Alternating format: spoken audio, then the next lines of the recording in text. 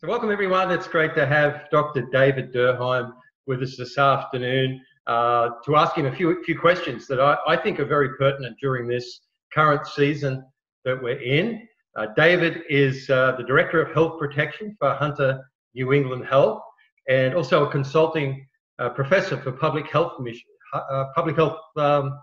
medicine at the Newcastle University. I hope I've got that right. And importantly, for this conversation, David's right at the forefront of infectious disease control and research in Australia, and even, I believe, with the United Nations and with the World Health Organization. So first of all, David, I just wanted to say thank you to you and your team for everything that you're doing on behalf of us as Australians, the Newcastle region, the Hunter region, in dealing with this current pandemic and working to keep us safe during this period.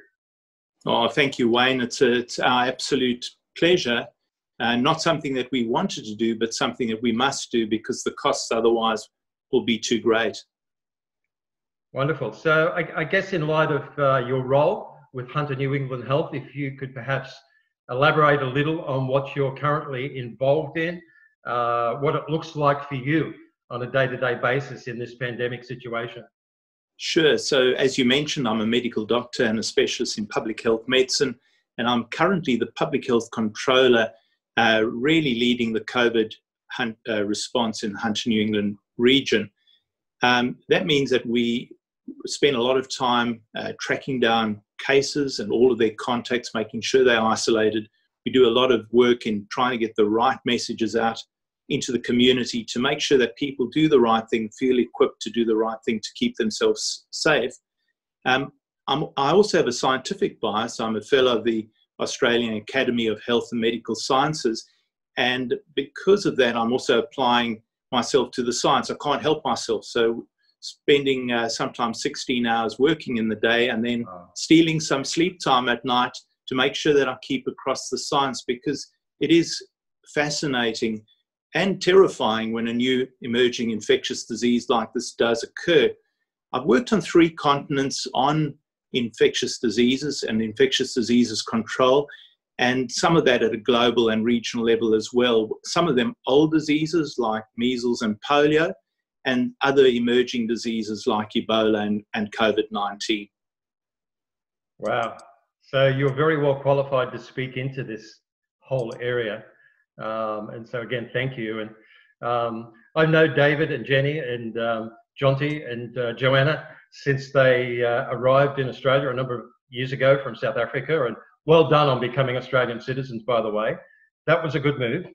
It certainly was. It's the best place in the world, other than New Zealand, which has managed to eliminate the virus. Yeah. And the other thing I know about David and his family, they love God. They're wonderful, godly family, and not just talk about God, but they live out their life. They're great role models of what a faith life looks like, and members of one of our great local churches here in the Hunter. Yeah, thanks, Wayne. Look, my Christian belief is clearly the foundation of my entire life, and that of Jenny. As you've mentioned, Jenny's a pastor as well. And I remain astounded every day that I'm able to actually have a personal relationship with the creator of the universe. That's just amazing. Yeah. I've experienced his undeserved blessing in my life and a resurrection miracle, but that's a topic for another day. Yeah, beautiful. Well said. So I guess as simply as possible for us lay people, what is COVID-19? Well, we'll start with viruses. So a virus is really just a tiny amount of genetic material covered in protein, and viruses can't live by themselves. They have to parasitize either human or animal or plant cells. Now, this particular virus gets its name because it has spikes all over its surface, and they make it look like a crown, which comes the Latin word corona. So that's why it's got the name coronavirus. And actually, there are hundreds of coronaviruses. They generally affect animal species, and in particular, the cat family, camels, and bats. So they commonly occur in bat species, but every now and then a coronavirus will jump into humans, what we call a spillover event. And this has happened with 7 coronaviruses in the past. 4 of them are very mild. They cause about 10% of our seasonal colds. And then 3 were very nasty. The SARS virus that we all remember from 2002, which had disappeared in 2004. That was really quite easy to contain because people only were infectious when they were obviously clinically sick. So that makes it easy to contain, unlike COVID. Then there was the MERS, a spillover event from camels to humans. And every now and then we still get sporadic cases, particularly in the Middle East. And now we've had this 3rd very nasty coronavirus, COVID-19.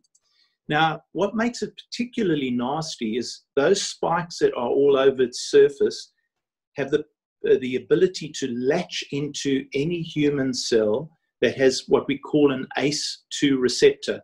So if the cell has an ACE2 receptor, the virus can actually latch on, invade the cell, and then reproduce in the cell and then release itself and infect other cells. And unfortunately, humans, those receptors are common in our lungs, they're common in our blood vessels, they're common in our kidneys, and they're common in our gut.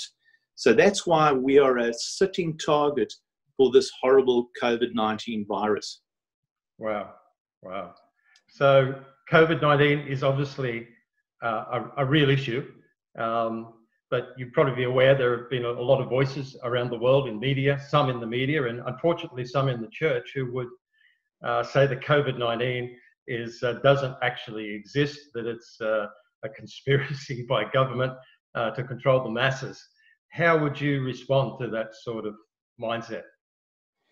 Look, there's no question in my mind that the virus is real. In fact, colleagues of mine down at Vidril in Melbourne were amongst the first scientists in the world to actually take the virus, grow it up in cell culture, and then distribute it to other labs in the world. And it's been very helpful because if you've got the virus, you can see how effective treatments are against it. You can use it for developing diagnostic tests, and you can use it for developing vaccines. And actually, one of my friends, and I've sent you a photo, one of my friends down in Vidril has actually taken an electron microscopic photo. You can't use an ordinary camera, you have to use an electron microscopic camera, but he's taken a photo of the virus, which is surprisingly and frighteningly real. The reality is probably borne out by the fact that already by the end of July, over 17 million people have been diagnosed with a definitive laboratory test around the world, and over 700,000 people have actually lost their lives to this virus. And I've been on the front end of speaking to bereaved families who've lost their loved ones because of this virus. And I find it really quite horribly disrespectful that there are people who are peddling conspiracy theories when I've felt the anguish of these people who've actually lost loved ones because of the virus.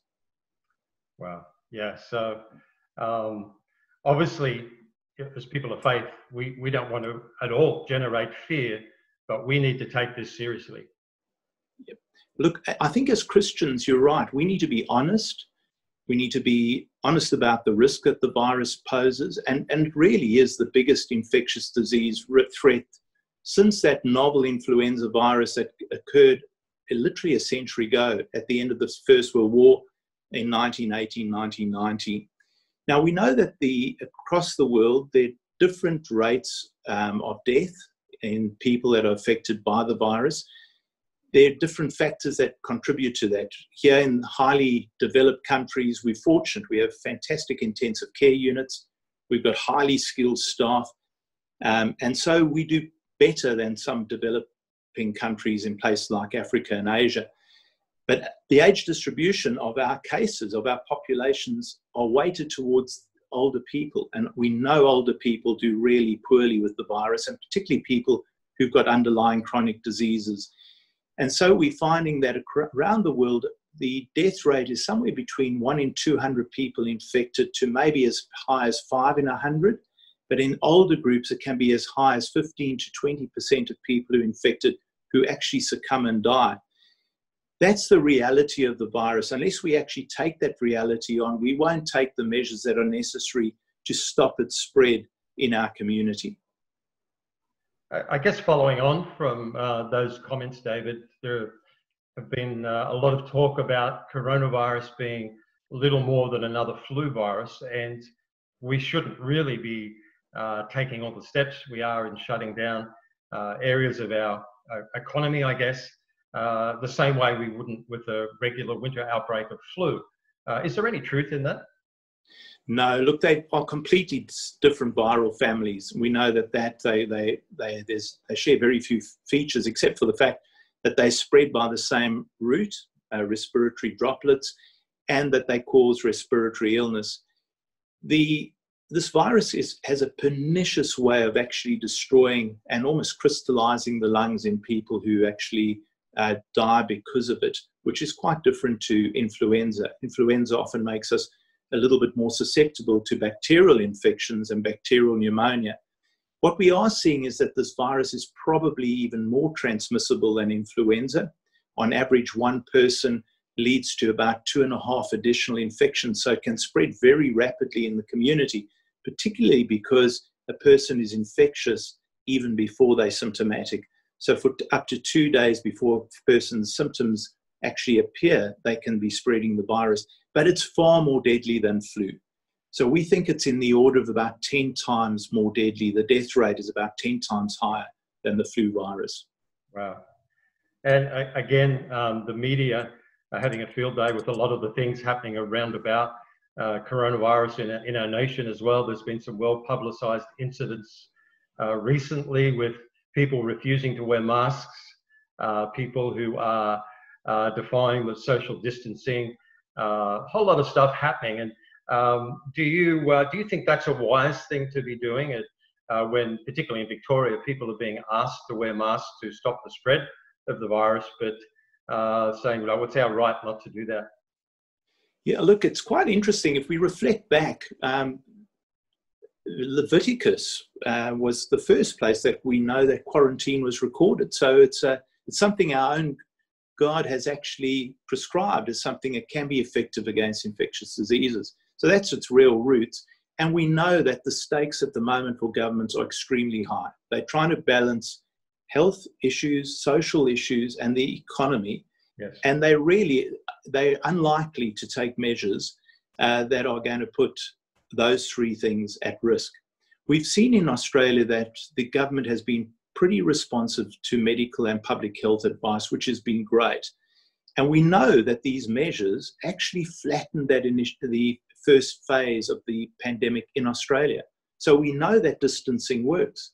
Getting that 1.5 meters between ourselves and another person who may be infectious just gives us that safety buffer, because it's droplet spread, to be far enough away that we don't actually breathe in the virus. Washing our hands regularly, particularly when we touch surfaces that others may have touched, actually does protect us against touching surfaces and then touching our own face and infecting ourselves. So we know those things work. We know that finding cases and isolating them and their close contacts works. We saw it with the flattening of the first wave, which is fantastic. The evidence around masks has been evolving. And that's one thing that the last 5 months have definitely shown us, is that face masks cannot replace the distancing or the hand hygiene, but they're an additional protective measure. And if they're properly applied and properly removed so that one doesn't touch the contaminated front surface of the mask and immediately use hand gel afterwards, they definitely reduce the risk further. So we'd be saying use all of those measures. There's evidence behind them, and face masks are an additional buffer as well. Wow, so you definitely recommend that people, wherever possible, are wearing a face mask? Certainly in areas where there's community transmission or you can't distance yourself. So we've seen that some of the larger shopping chains are now saying, look, we can't guarantee that you can keep 1.5 meters with other shoppers, then wear a face mask. Public transport, if I went down to Sydney with what's happening in Sydney at the moment, I'd certainly be taking a face mask with me. Hopefully we can continue to contain spread in Newcastle, Lake Macquarie area. But if we get community transmission, then face masks are a good thing as well. Wow, thank you.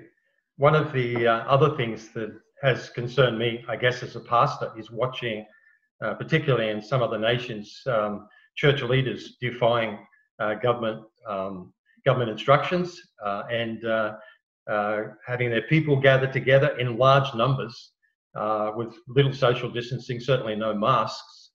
Do you think that sort of response is potentially dangerous?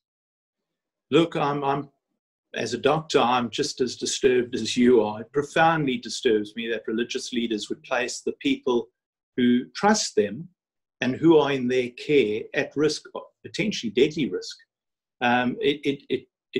It boggles my mind. And honestly, I would strongly recommend that religious leaders do what credible political leaders have done, and that is listen to and promote credible public health guidance. I think our responsibility as Christians as well is to demonstrate love for our neighbours, and part of that is not placing them at risk. Yeah. So if we're doing the right things, we really are demonstrating that good Samaritan attitude of not placing others at risk.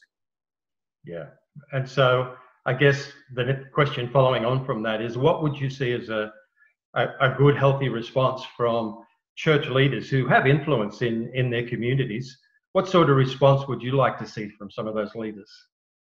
Look, I'd be very happy if church leaders and all other leaders continue to take the threat seriously, at the same time conveying truthful messaging.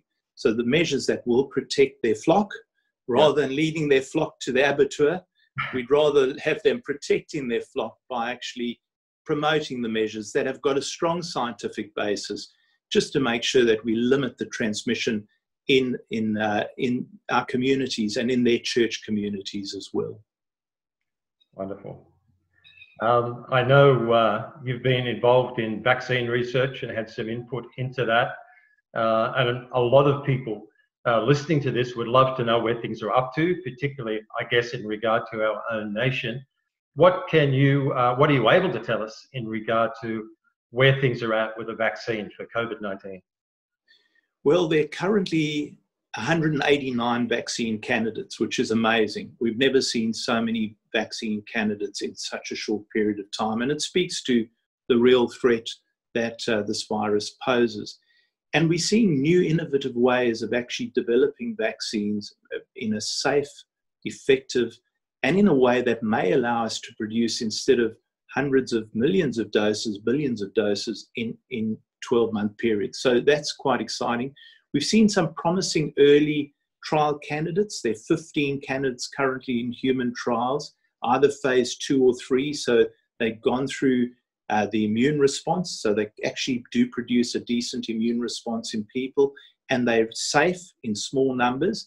But we're now starting to ramp up those studies, which is very important. In Australia, we've developed 2 vaccines, candidate vaccines.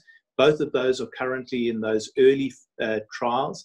And obviously, there's a lot of interest in the one that was developed by the University of Queensland, which is very interesting. It's a completely novel way of producing a vaccine. It only uses the spike protein, but then uses a molecular clamp to make it very stable. And that will hopefully provide a really good immune response. So we may have one of the solutions to getting out of this lockdown up north of our border at the moment.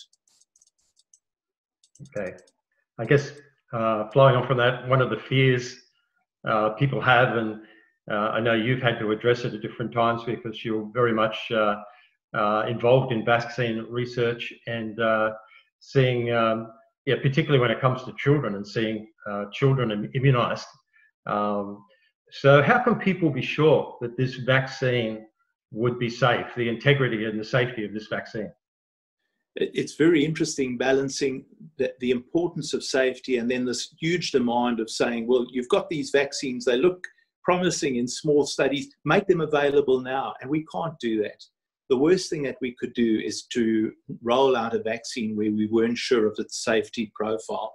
And so this is the reason that big studies are now underway. So clearly, a number of these vaccine candidates look like they're going to be effective in the small studies and they look safe. But now we're recruiting very large numbers of people. So the 2 leading vaccine candidates currently in the world are going into trials now of tens of thousands of people in places which are hard hit by the virus currently, South Africa, Brazil, and the United States. And we're hoping that those will very rapidly give us very strong data. There is no ways that the vaccine regulators are going to take shortcuts on safety. The stakes are too high. And most definitely, nobody's conspiring against us to inject us with some sort of computer chip. No, I'm afraid that is a very far-flung and probably ridiculous idea, Wayne. Yeah, I'm glad you said ridiculous. That would have been my next comment. Hydroxychloroquine, very difficult word to say. Again, a lot of media, particularly in the last week, a couple of doctors have come out in the US talking about this and saying it is a cure for a healthy response toward COVID-19. And a lot of confusion around that. What's your feeling on hydroxychloroquine? I can't even say it, David. Chloroquine. Hydroxychloroquine. What would be your response as a professional in that regard? Look, we would very much like a potent cure, some medication that we can take that is highly effective or preventive.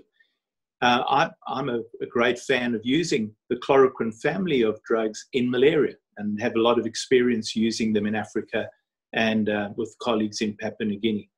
But unfortunately, there's now compelling science that has been really during the month of June has been collected from very large studies, studies in the US and in Spain that have shown that there's actually no evidence of a protective effect in preventing COVID-19 infection. And then more recently, a very large study in the UK where they used this drug for treating people in a 2-arm study, and where there's actually a higher risk of death in those who were actually treated with hydroxychloroquine. So I think the evidence is no longer waiting for the evidence. The evidence is there, and certainly as a medical professional, I wouldn't be using it. Now, there are some promising things that are coming up at the moment. We've seen in the last month, dexamethasone, the steroid, has been really proven effective in very sick individuals in ICU in reducing the death rate by about 1/3. So that's very exciting. And obviously what we're looking for is properly controlled scientific studies to guide which are going to be the most effective treatments, either preventive treatments, which we've seen none yet with any compelling evidence, or those that will be either treating in mild cases or treating the more severe cases.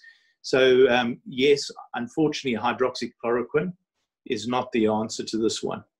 Okay. So before we wind up, David, is there anything else you might want to add to this conversation that you feel would be helpful for people who are still confused? Yeah, look, I can understand that confusion. I think at this is a time of great uncertainty and even fear in our community, Wayne. And I think as Christians, we have a responsibility to bring love and hope into the situation. Obviously, Christians that are on the front line will be called on to demonstrate sacrificial care and love. And that's what we expect from them. Sometimes it's hard, in these sorts of situations to see where God is in the COVID-19 pandemic. And sometimes it's useful to remind ourselves then of the words that Charles Spurgeon said, that great 19th century preacher. And he said, God is too good to be unkind, and he's too wise to be mistaken. And when we cannot trace his hand, we must trust his heart. Yeah, that's great. That's wonderful. Well, thank you, David, for your time this afternoon. I know you're busy, and Sunday is your one day off with family and church. And so we really do appreciate you taking time. And we thank you again to your team who are supporting you and working with you during the season. And I just want you to know that we're praying for you. We're praying for your team and praying for our nation, along with the churches of our nation right now are praying for a breakthrough with COVID-19, a breakthrough with this pandemic, to see this thing really cut down. And not just with this pandemic, but we're praying that there'll be answers provided in research that will be able to see a quicker result in the future if we see outbreaks again. And so thank you so much. Thank you, Wayne.